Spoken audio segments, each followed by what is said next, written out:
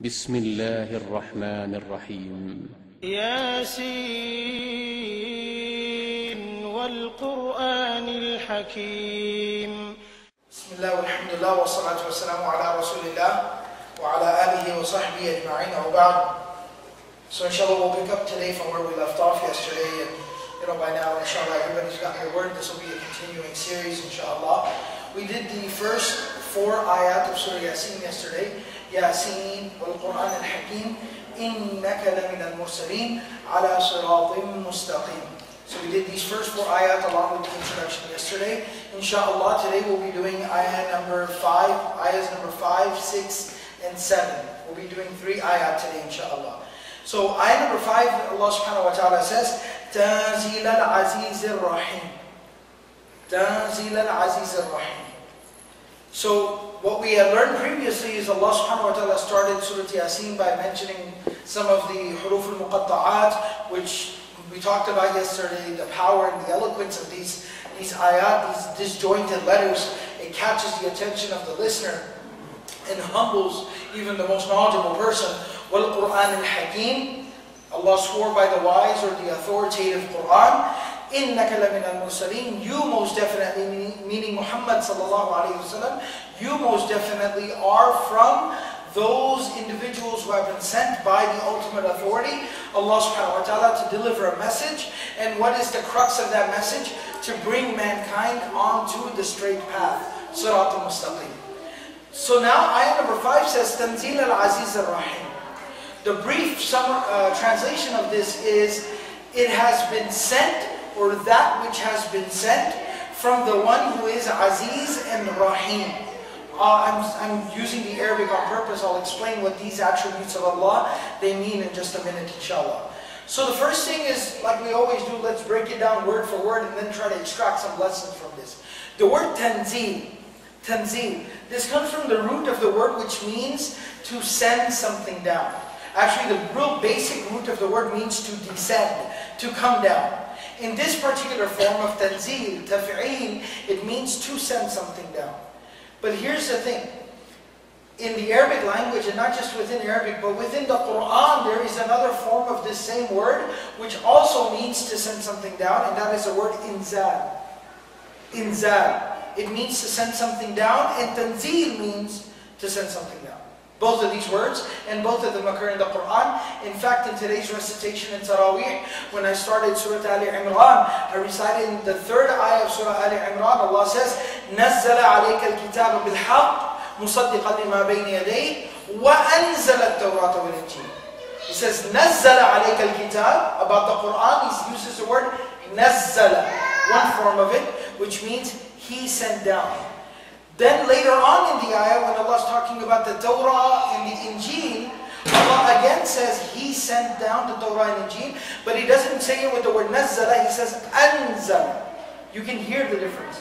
Nazzala, anzala. It's a different word. So, what's the difference between the two?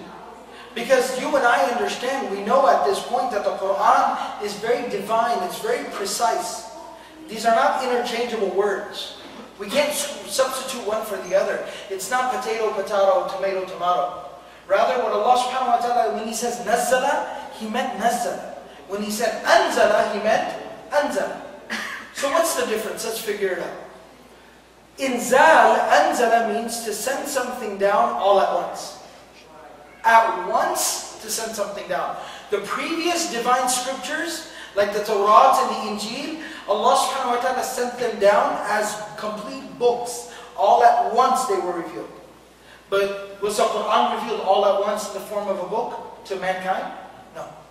It was revealed little by little by little, revelation at a time, over the span of almost 23 years. Almost 23 years. Over that entire span, the Quran was revealed little by little by little. Tadrijan, as they say in the Arabic language, little by little. And the word nazzala, tanzeel, is used to give the meaning of when something is sent down, a portion at a time, a part at a time, little by little. Inzal, all at once. Tanzeel, little by little. And so that's the difference. So when Allah talks about Torah and Injil, He says anzala. When He talks about the Quran, He says nazzala. But let's go even a step further than this. Even about the Quran itself, some places Allah says anzala, some places He says nazala. Now let's make sense of that. About the Quran itself. In Surah Al-Qadr, everybody knows this small surah from Juz' Amma. Inna anzalnahu. Inna anzalnahu. Anzalnahu. We most definitely sent it down. Fi laylatil qadr, in the night of power, the night of Qadr. Another place, in Surah Al-Baqarah, which talks about the month of Ramadan, Allah says, Shahru Ramadan, the month of Ramadan, alladhi unzila fihi al-Quran. Again, the word anzala is used. The word that the Quran was revealed in its entirety in this month. But then we also know, you and I know historically as a fact, Allah sent the Quran down little by little. So what's the say? How do we make sense of this apparent contradiction? In Surah Al-Qadr, when Allah says Allah sent down the Quran in the night of power, in the night of Qadr, He's talking about sending it down from Lawh al-Mahfuz, where the Quran was preserved, the preserved tablet, where it was preserved. When Allah subhanahu wa ta'ala sent it down from there to the Sama, the sky nearest the earth, and then from there Jibreel alayhi salam would bring it down little by little to the Prophet sallallahu alaihi wasallam. That happened in the night of Qadr, and of course the night of Qadr is within the month of Ramadan. So that's the explanation. Everywhere else Allah talks about the Quran, He uses the word nazzala, like here in Surah Yaseen He says tanzeel. The Quran was sent down little by little. So that's what the word tanzeel. Look at the depth of the word itself. The word tanzeel means to send down something little by little. Now let me even explain this a little bit. What's the significance of sending down the Quran little by little? The significance of it is Allah is giving the Quran a lot of importance. He's almost teaching us. Allah is teaching us. He's showing us practically that the Quran is meant to be digested, approached, understood, absorbed, internalized little by little. Little by little. Just like Allah sent it down a little by little. So even though now we have the Quran completely preserved in its entirety, in its complete form with us, we will still be able to learn, study, absorb, internalize, practice, live the Quran a portion at a time. Tanzeel. Now who was this tanzeel? Who was it sent down from just any random person? Remember, the beginning of Surah Yaseen is establishing the truth of the Quran, but more importantly, the validity, the sanctity of the prophethood of Muhammad sallallahu alaihi wasallam.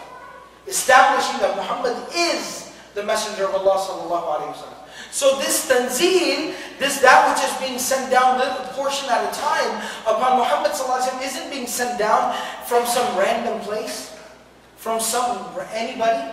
Al-Aziz, Ar-Rahim. And this is referring to Allah. Al-Aziz is the attribute of Allah, which means He is the one that dominates and nobody can dominate Him. He dominates, but He is never dominated. Powerful, firm, strong, dominating. That is what Aziz means. Ar-Rahim comes from the root word of mercy, Rahmah. It means the one who is constantly merciful. Constantly merciful. Now these specific attributes of Allah being used are very important as well. Because in the next few ayat, in ayat number 6 and 7, Allah is going to talk about the people who reject the Quran. We're going to study right now. The next two ayat we study are going to talk about people who don't listen to the Quran. They reject the Quran. They refuse the Quran. They choose not to believe in the Quran. So for them, Allah mentions that He is Aziz for them. He is firm, He is strong, He is powerful, and He is dominating. His warning, He's giving them a warning that His punishment will dominate these people. The next is that in ayah number 11, إِنَّمَا تُنذِرُ مَنِ اتَّبَعَ الذِّكْرَ وَخَشِيَ الرَّحْمَنَ بِالْغَيْبِ.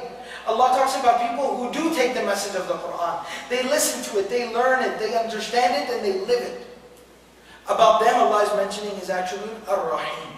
To them, He will be very, very merciful, constantly merciful to them. Tanzeelan Aziz Ar-Rahim.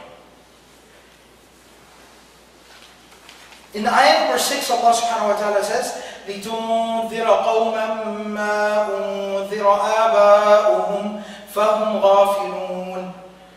What this roughly translates to, and then we'll get into the explanation, is so that you may warn a people that their forefathers were not warned, فَهُمْ غَافِلُونَ. Therefore, they are completely heedless. They are in a state of heedlessness. Now, what does this exactly translate to? What does it mean?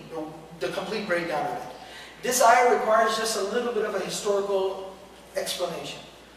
We all know Ibrahim alayhi salam, who was kind of considered he's the forefather of the prophets and the messengers, and from him started the two major chains of prophethood, which also was a dispute there at that time as well. There were some of the Banu Israel, the Jewish tribes, and then there were the Arabs, the Arabs, who were Banu Ismail.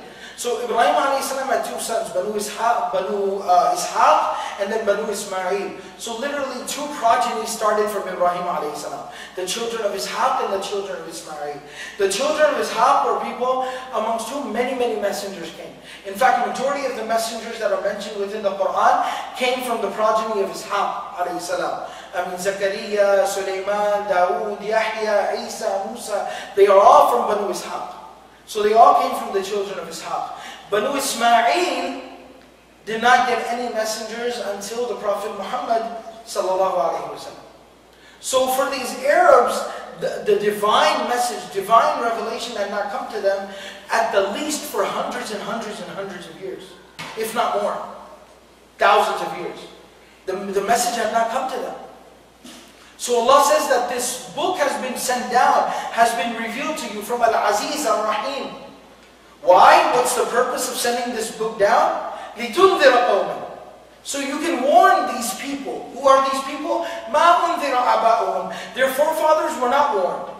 And as a result of their forefather not being warned, فَهُمْ غَافِلُونَ. Allah did not say غَفَلُوا, يَغْفِلُونَ. Allah says غَافِلُونَ in the nominal form, in the noun form. These people are drowning in heedlessness. Heedlessness is kind of a fancy, kind of a big word. I'll make it simpler, a little bit simpler. People who are just unaware, just oblivious to what reality is, lost, just completely drowning in their obliviousness, their complete lack of awareness of what's going on and what's reality. Some of the scholars even mentioned that this ghafilun there are multiple forms of ghafla, being heedless, being unaware. Some are just accidental, some are a little more intentional. That these people, they had an intentional form of ghafla amongst them as well. They chose, they wanted to be oblivious. You know, sometimes somebody's kind of lost, kind of oblivious, has a lack of purpose in his life.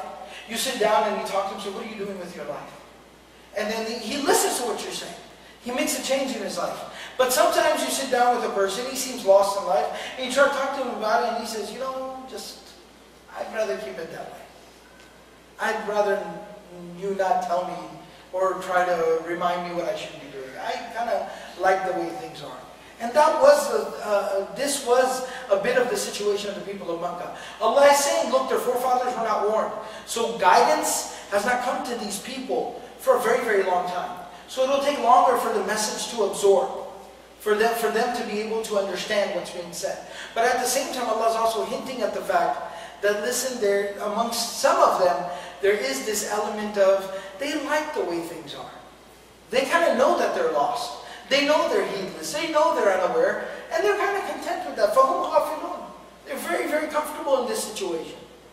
So Allah subhanahu wa ta'ala is reminding them of this. Allah subhanahu wa ta'ala is telling the Prophet ﷺ, this is the purpose of the revelation of the Quran. And in Surah Al-Qasas, ayah number 46, Allah points to the same thing where He says, لِتُنذِرَ قَوْمًا مَا أَتَاهُم مِّن نَذِيرٍ مِّن قَبْلِكَ. So that you can use this Quran to warn a people that no warner had come to them before you. Nobody came to warn them before you came. So that's why the Quran's been given to you. The last thing I want to mention about this ayah before we go to ayah number 7 is another powerful thing. Allah is saying, what is the purpose of Quran? He said, لِتَزْيِينِ جُدْرَانِكُمْ. He gave you the Quran to decorate your walls. He gave you the Quran to be recited at your weddings. I'm not trying to degrade or downplay those things. The Quran is the most beautiful thing. So if I'm going to put up a random painting of a forest, what's wrong with me having Bismillah on my wall? You know, and if I'm going to, rather than start my wedding with a song, why not start it with the recitation of the Quran? There's nothing wrong with those things per se. But when we completely, we basically we treat the Quran as if that's its only functional purpose. We restrict the Quran to decoration and formality and opening of auspicious occasions. That's where we run into a problem. The main purpose of Quran is to wake people up. So that you can wake them up. You can warn them. What are you doing with your life? And that's the main purpose of the Quran. All of us, that's the relationship we need to strive to develop with the Quran during this month of Ramadan. Let the Quran be my own personal wake-up call. And that's the same thing we need to establish within our communities and our societies as well. That's the functional role that the Quran serves. That's its purpose within our communities. It wakes people up out of them being lost, even if they've been lost for generations, as these people were. In the next ayah, Allah subhanahu wa ta'ala says, لَقَدْ حَقَّ الْقَوْلُ عَلَىٰ أَكْثَرِهِمْ فَهُمْ لَا يُؤْمِنُونَ. Ayah number 7. The brief translation of it is, most definitely the word has been confirmed upon the majority of them, most of them. So therefore they will not believe. Therefore they will not believe. Now one of the things the scholars point out is that the previous ayah, the Prophet ﷺ, the Quran tells us, وَمَا أَرْسَلْنَاكَ إِلَّا كَافَّةً لِلنَّاسِ إِنِّي رَسُولُ اللَّهِ إِلَيْكُمْ جَمِيعًا. The Prophet ﷺ was sent as a messenger for all of humanity, all of mankind. But the first addressees, the first people that his message was addressed to, the first recipients of his da'wah, his message were the Quraysh, were the Arabs. And so they were the initial receivers of the message. So Allah subhanahu wa ta'ala is talking about them specifically. Now He tells the Prophet ﷺ in ayah number 7, your job, He told him in ayah number 6, your job is to warn them. Use this Quran to warn them, wake them up, snap them out of this deep sleep that they fall into. But in ayah number 7, Allah is telling the Prophet ﷺ the reality of the matter. لَقَدْ حَقَّ الْقَوْلُ. Most definitely the lam is for ta'keed and the qad is for further ta'keed. Emphasis. I always explain, qad is like pounding the fist on the table. When I'm talking and I pound my fist on the podium, what does that tell you? I mean what I'm saying. I'm talking about something serious. The qad, and when you hear that in Arabic, the way it even sounds, qad, it's very powerful sounding. It echoes. It's thick. It has a thick sound. That's exactly the meaning of it. It serves as an emphasis. So it's an emphasizer. لَقَدْ حَقَّ الْقَوْلُ.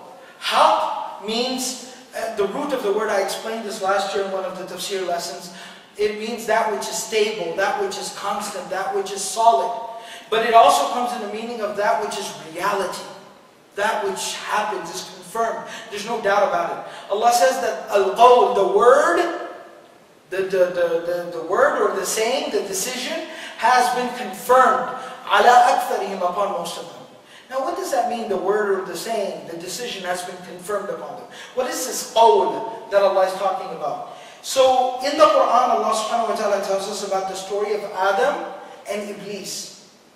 Adam and Iblis. When Allah created Adam, alayhi salam, Allah commanded the angels, malaika, to make sujood to Adam, alayhi salam. Iblis, shaitan, he refused. And he was arrogant. And he said, I'm not going to. And he argued with Allah. He was arrogant, he argued, he denied, he refused, disobeyed. So Allah subhanahu wa ta'ala ended up casting him off. He cast him off, cursed him, sent him away from his mercy. And Shaitan, Iblis, requested to be given time till the day of judgment to do what? He said, لَأُغْوِيَنَّهُمْ أَجْمَعِينَ. I will lead all of these human beings astray. This human being that you wanted me to bow down to, I commit my life, Shaitan said, to leading them all astray. لَآتِيَنَّهُمْ مِنْ بَيْنِ أَيْدِيهِمْ وَمِنْ خَلْفِهِمْ وَعَنْ أَيْمَانِهِمْ وَعَنْ شَمَائِلِهِمْ وَلَا تَجِدُ أَكْثَرَهُمْ شَاكِرِينَ. He said, I'm going to come at them from in front of them, from behind them, from the right of them, from the left of them. I'll do what it takes to lead them astray, and you will end up seeing that the majority of them will not be grateful to you. He sang this to Allah. He swore by Allah, وَبِعِزَّتِكَ فَبِعِزَّتِكَ. I swear by your power that I will lead them astray. That's how arrogant and insistent he was. That's how stubborn Shaitan was. So when this transpired between Allah subhanahu wa ta'ala and Iblis and Shaitan, Allah subhanahu wa ta'ala ended up cursing Shaitan. And one of the things that Allah subhanahu wa ta'ala told him is, قَالَ فَالْحَقِّ وَالْحَقَّ أَقُولُ. He said the reality, the truth, The truth that I'm telling you, what is it? لَأَمْلَأَنَّ جَهَنَّمَ مِنْكَ وَمِمَّنْ تَبِعَكَ مِنْهُمْ أَجْمَعِينَ. Surah Al-Sad. He said, Allah says, I most definitely will fill up Jahannam with you and all those people that end up following you. Anybody that chooses to follow you and not the path that I have laid out for them, Allah says, I will fill up Jahannam with you and with everybody who ended up following you and leaving the straight path. And so the story of Shaitan occurs in 7 places. Iblis and Adam occurs 7 places in the Quran. In Surah Al-Baqarah, Surah Al-A'raf, Surah Al-Hijr, Surah Al-Isra or Surah Bani Israel, Surah Al-Kahf, Surah Taha, and then finally Surah Sad. And so in Surah Sad here, those are the ayat that I mentioned. And even at the end of Surah Yaseen in ayah number 70 itself, Allah says, وَيَحِقَّ الْقَوْلُ عَلَى الْكَافِرِينَ. That the punishment has been decided and decreed upon those people who are ungrateful and disbelieve in Allah. So al-qawl means Allah's decision to punish these people, to cast these people into the hellfire. So Allah says, لَقَدْ حَقَّ الْقَوْلُ عَلَى أَكْثَرِهِمْ. That decision has been confirmed upon the majority of these people that you are giving the da'wah to, that you are giving the message to. فَهُمْ لَا يُؤْمِنُونَ. Therefore, these people will not believe. Don't expect these people to end up believing. That's what Allah subhanahu wa ta'ala says. So to kind of recap, and then I'll give you the conclusion of these 3 ayat. Allah subhanahu wa ta'ala told the Prophet this Quran, He's telling humanity, this Quran has been sent down, piece at a time, from Al-Aziz Ar-Rahim, the dominating and the most merciful, the constantly merciful. And then Allah tells the Prophet ﷺ, why did Allah send this Quran to Muhammad ﷺ? So that you can warn the people who their forefathers had not been warned. That's why they are lost in their heedlessness. They're astray, they're completely lost. Then finally Allah subhanahu wa ta'ala says, by the way, لَقَدْ حَقَّ الْقَوْلُ عَلَى أَكْثَرِهِمْ. The reality of the matter is that the decision, Jahannam, has been confirmed for the majority of these people. فَهُمْ لَا يُؤْمِنُونَ. They will not believe. This is mudari'. This includes the future tense. Don't expect these people to end up believing. Now, in conclusion, one question remains. When Allah is telling the Prophet ﷺ, Allah, the dominating and the merciful, send the Quran down so you could warn people, then why tell him, by the way, decisions already been made for majority of these people. Majority of them are going to go to hellfire, they'll be punished, and don't expect these people to believe. Why tell the Prophet ﷺ that? Because these ayat, as I mentioned yesterday in the introduction, these are a consolation to the Prophet ﷺ. In Makkah, the Prophet ﷺ dealt with a lot of difficulty, a lot of stubbornness. I mean, it was very hard to gain some traction in Makkah. The second they took a few steps ahead, these people would just lay down a heavy blow. And these people would become even more stubborn and arrogant and aggressive and even violent. So it was very difficult to keep up the morale of the Muslims. And the Prophet ﷺ himself would have very difficult moments. So to keep up his spirits, to let him know that, listen, Allah subhanahu wa ta'ala is watching over these people and Allah is making the decision for these people who are behaving in this way with you. So it's a consolation to the Prophet ﷺ. The other thing that it also does is the reason why Allah is telling the Prophet ﷺ, don't wait for these people to believe, is because the Prophet ﷺ embodied an unbelievably amazing quality. And this is a very special quality. The quality to blame yourself for what goes wrong. You know, some people are different. Some people, when something goes wrong, somebody else's fault. Anybody else's but mine. And I think as a collective, the Muslim Ummah, that's the majority of our mindset. Anything that goes wrong with Muslims, it's got to be somebody else's fault. Because, you know, we didn't do that. That's not how we roll. But the person who's really special, he blames himself for everything that goes on. It's actually a great quality. It's a very selfless quality. It's an amazing quality of empathy and sympathy and compassion to blame yourself. And the Prophet ﷺ embodied this quality like no other human being. Like no other human being. Allah had to tell the Prophet ﷺ in Surah Al-Kahf, لَعَلَّكَ بَاخِعٌ نَفْسَكَ أَلَّا يَكُونُوا مُؤْمِنِينَ إِن لَمْ يُؤْمِنُوا بِهَذَا الْحَدِيثِ أَسَفًا. You're going to destroy yourself because these people don't believe. Out of grief and sorrow that these people don't understand what you're delivering to them, you'll kill yourself. You'll destroy yourself. Take it easy. Imagine that Allah is telling the Prophet, take it easy. At the situation of Ta'if, we don't have time to get into the story of Ta'if, but Ta'if is a very jarring, it's a very powerful moment from the life of the Prophet ﷺ. He went through a lot on that day. They stoned him, they humiliated him, they pelted him, they made him bleed from his body, to the point where he fell unconscious eventually.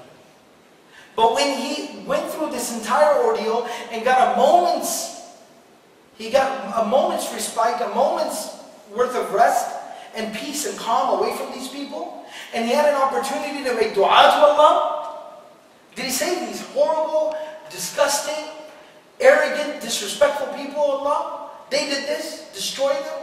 No. The Prophet ﷺ's supplication is recorded, and subhanAllah, it's unbelievable. Unbelievable. He said, Allahumma ashku ilayka du'afa quwwati. He said, oh Allah, I complain to you of my own weakness. Wa qillata hilati. I complain to you of my lack of resources, creativity, effort. Wa hawani ala nas. And I complain to you of the lack of my respect in the eyes of people. That I'm not very well respected amongst people. That's why they didn't listen. They didn't listen because the message is missing something. They didn't listen, they didn't refuse the message because of you, or because the message wasn't good enough, or even because of themselves. It's me. I'm the problem, Ya Allah. I messed up. Please forgive me. To be that giving, that generous, that kind, that forgiving. That's how the Prophet ﷺ was. So Allah subhanahu wa ta'ala would have to console him with the Quran. Allah would have to sometimes tell him, it's okay, relax. Allah would have to tell him, you know, these people, they're not going to listen. They're not going to believe. Stop killing yourself. Stop just destroying yourself. And that's what the Prophet ﷺ was. And that's inshallah where we'll go ahead and end today. لَقَدْ حَقَّ الْقَوْلُ عَلَىٰ أَكْثَرِهِمْ فَهُمْ لَا يُؤْمِنُونَ. So today we did ayahs number 5, 6, and 7. Inshallah we'll continue tomorrow. May Allah subhanahu wa ta'ala give us all the ability to practice everything that's been said and heard. And as a reminder, since we're still in the first couple of days, inshallah it's only 3 ayahs. Remember, try to stay on top of the memorization. Alright, if you sway, oh, weekend's coming up. By that time it'll be 10, 12 ayat, then it starts to get out of control a little. 3 ayahs a day, very practical, everybody can do it, inshallah. Try to keep on top of the target, inshallah. May Allah give us the ability. Subhanallah bihamdihi, subhanakallah bihamdik, nashhadu wa la ilaha illa anta nastaghfiruka wa natubu ilayk.